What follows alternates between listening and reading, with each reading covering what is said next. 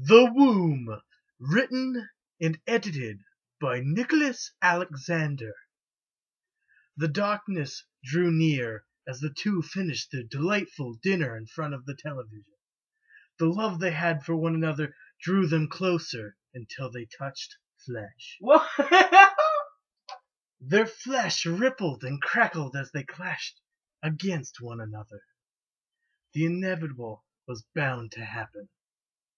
One last and quick rattle left them both quivering.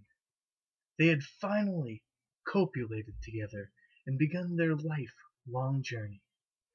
The two stretched their flesh and laid amongst one another as they drew closer to their deaths. Day 1.